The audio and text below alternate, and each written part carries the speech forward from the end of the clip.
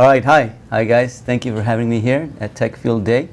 I'm going to cover an overview. I'm going to start with Cisco's Enterprise NFV end-to-end virtualization strategy. It's an overview. I'm going to try to set the context for my colleagues. You'll be hearing from Miles Davis and Matt Faulkner later on. But if you do have any questions, let me know. I'll try to answer them as we go. And then on one of these strategies, I'm going to double click. This is what Cisco is doing within public cloud. Okay? So my name is Tony Banuelos. I'm a product manager within Cisco.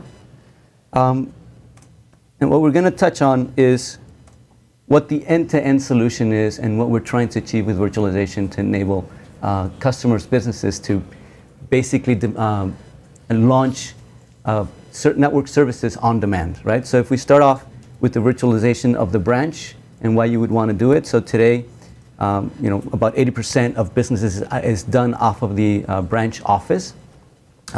Users are always changing the types of tools that they need to do business. So your networking and security policies need to change on demand. So what better way to do it than with virtualization, where your network functions are now just software. You have a platform that you lay down at your branch office, and all your functions like routing, security, wireless LAN controllers, WAN optimization is all just software that you can just launch and deploy when you need it.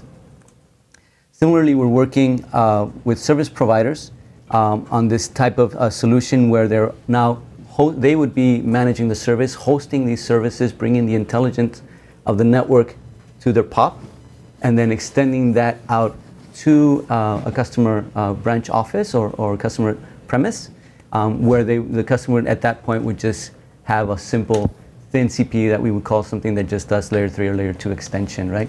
But the intelligence would be on the service provider. I'm not going to touch too much on detail on that one, but it's an architecture that I wanted to share with you guys. Similarly, again, data center services, being able to virtualize those networking functions that you require, do it at scale. So Cisco offers VNFs that can perform down to from 10 megabits per second all the way to 10 gigs, right? And then there's another trend that we're seeing with a lot of our enterprise customers, where they are trying to, these customers are moving their applications to cloud. And what they want to do is they want to have that performance into cloud, be able to tie into those cloud providers securely and extend the routing fabric to the edge of that cloud provider. Similarly then, once you're inside that public cloud provider, you have these applications running inside, let's say, AWS, Azure. Most of our customers, how their organizations are working is they have these BUs that they've already started testing on AWS. They started migrating applications to AWS. So a lot of our customers end up with cross regions, different accounts. So how do you tie all that in together? And that's why we offer Cisco's VNFs on AWS and Azure as well. So you can build those networks and extend your enterprise network from on-prem colo into public cloud, right? So we'll go through that. So what does virtualization help with? One is flexibility. Again, going back to provisioning services on demand when you need them, right? If a user needs to tomorrow have access to Azure and you need to implement a connection to Azure, it's now a network service that you can deploy as a software and bring it up when it's needed. Also, it's going to help you with speed of services. Again, it's software, right? The main thing here is that we're moving to a static platform that you're able to scale out, bring up VNFs as you need them, and deploying when you need them, right? You don't have to have that truck roll. You don't have to have that new hardware appliance shipped out to deliver that new function. It's actually software that you orchestrate from a central site and provision it on demand. So today, about 83% of IT budget is simply to maintain the status quo of the network. With virtualization, you could reduce all that cost. About 70% is some of the savings that we've seen with some customers. Again, being able to not have to do those truck rolls when you need to provision a new service within those branch offices or even a campus site. So let's look a little deeper on what our solution is for VBranch. Its components are going to be, obviously, you need a central orchestration layer This is going to be built upon our APIC EM, our ESA, or for our service providers, there's a Network Services Orchestrator, or NSO, right? So APIC EM really delivering on the fact that you can provision these services without any remote expertise at the branch office, right? We have the plug and play. So you send a box that's already pre-provisioned in ESA. You create a profile of that location, right? The box gets there. You just need a person that knows how to plug in an Ethernet cable, WAN, LAN, and then a power cord and power it up. Once that device is up, there's going to be a DHCP option 43 that's going to be obtained. It's going to go find its APIC EM controller, register itself, and then now it's ready to be provisioned, right? You start deploying all the networks to serve network services that you need. The other piece that's important here is the rich network services, right? Cisco is aiming at supporting all of its networking services, whether that's routing, whether that's firewall security, whether that's WAN optimization, whether that's wireless. We're going to have a hardware appliance, and we're going to have a software appliance, a virtual form factor of that service, right? And not only that, but later on, Matt will be talking about our openness on this platform. So if you needed to support a third-party vendor, maybe it's a competitor of ours, we will support it as long as they support a KVM. And that brings me into our software intelligence layer. So our virtualization layer is our Cisco NFVIS. It's a virtualization hypervisor, very tailored for networking services. That's not to say that you wouldn't be able to also consolidate applications, like simple, a lot of these branch offices need AD, print services type of applications. So you would be also able to run those on this hypervisor, which is Linux KVM. So as long as the vendor supports a Linux KVM flavor of their services, we would be able to support it on this platform. This is something I kind of struggle with understanding where the line is. Yes. I think a previous slide said any service virtualized anywhere on any platform. Whereas, you heard Peter Jones speak earlier about custom ASICs and the value in hardware. Yes. So when you have something like the ECNS 5400 platform where you can take an entire branch office and do pretty much everything on x86, right, where do you want to see services virtualized versus where do you want to leverage the value in the custom ASICs? Like, where is that line? The value on the custom ASICs is obviously in the performance. So there's a limit to what you can do, right, when you start virtualizing and leveraging x86. There's technologies within x86 that can help you move the performance up, things like SRIOV to do hardware acceleration on your network I/O. But obviously, when we're talking about performance and aggregation sites, where you're looking at 40 gig, 60 gig, 80 gig, those ASICs are going to help you offload that and get you to performance that you need. So do you see the NFV right now as being more of a branch office technology? It's not only branch office. There's use cases also for your colo, and I'll touch upon on the colo piece a little bit, and then Miles will cover it in detail. But again, it goes back to where you need the performance and where you need the robustness of a dedicated appliance, right? To where, and then behind, it could be that behind that, you have where you want to instantiate services for your employees or customers or partners. So it could be that you're aggregating connectivity into a site. It could be a data center, it could be a colo, and then behind that, you have a rack of servers where you're instantiating services for different types of use cases. Gotcha.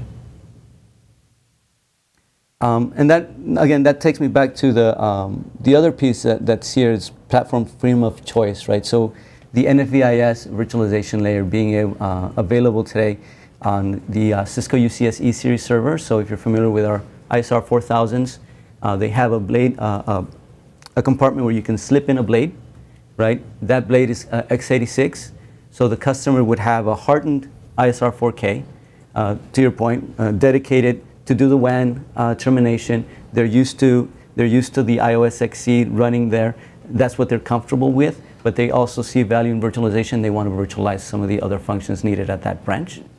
So you lay down NFVIS, fully auto-discoverable, and once it's discoverable, you can launch new services like wireless, like firewall, or WAN optimization, for example.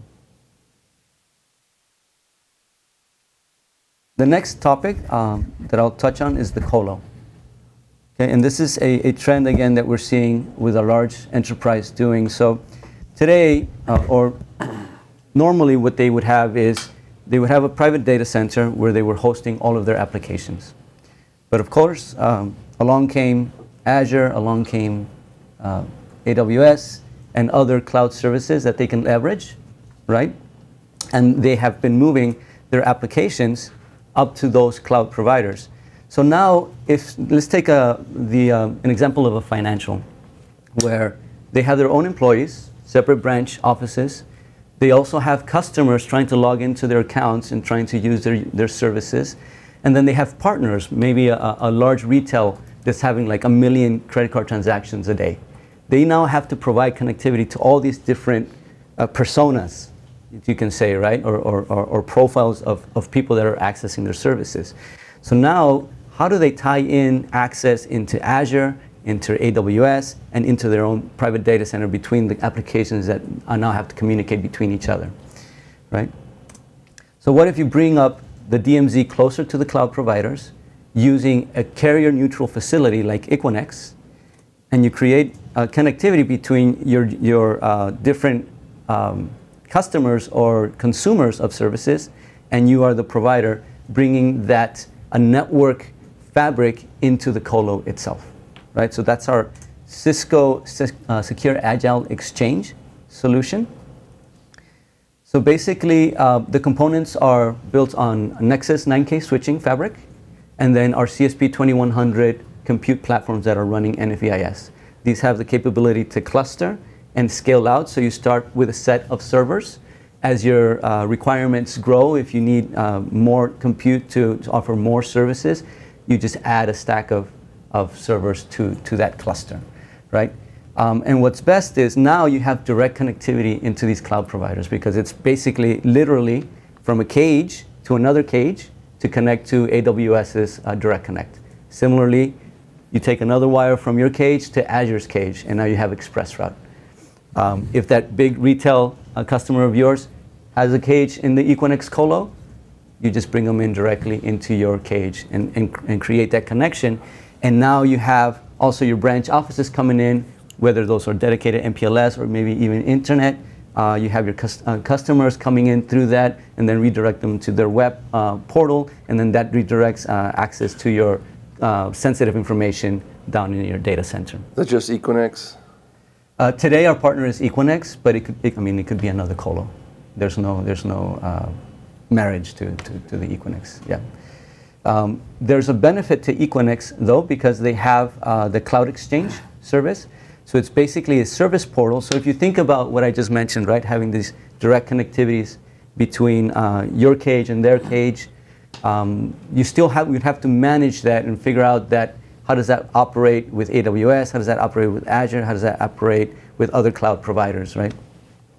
But with Equinix, they have the Cloud Exchange, or they call it their International Business Exchange, where you hand a cable to them, and they have this network fabric now that is serviced by a portal that you are able to order what services you want from each one of those cloud providers. So now it's a matter of just saying, I need AWS, and you click through their portal, click I need AWS, and they do the service chaining for you. So click, click, click, and that cable is now plugged into AWS. They take care of it. That's pretty neat. Yeah, yeah. So any questions on this one? Okay, I'll move ahead. The next topic is public cloud and what we're doing in public cloud, right? So we offer a gamut of Cisco VNFs. I'm gonna double click a little bit on the use case of CSR 1000V, because as you heard me say, you bring the DMZ to the colo, and you now are able to manage the connectivity of your different consumers and how you lay out the different access that they should have into your applications. Now, if you recall what I said around public cloud, most of these customers have users that are already consuming services from the cloud. They have different accounts. They're running on different regions. The networking services that are on Amazon, Azure, and these other cloud providers, they're good enough to give you some security level, good enough to create an IPsec tunnel, but they're very limited as to when it comes to advanced enterprise features that you really need to actually create a secure perimeter around your applications. There's no reason why your security and routing requirements should change between hosting in your private data center to now public cloud. Right? So for us, by extending that CSR 1000V, it gives you that edge device that you now have access to enterprise level features. Things like DMVPN and just making that Azure or AWS cloud look like another spoke or hub to your network. Being able to have telemetry with AVC, being able to tell what's happening, being able to test with IPSLA, figure out what are the situations if something's failing. And also traffic shaping, which is a big to do within public cloud, because if you're oversubscribing pipes, how do you make sure that you're not dropping control packets off of a IPsec tunnel, right?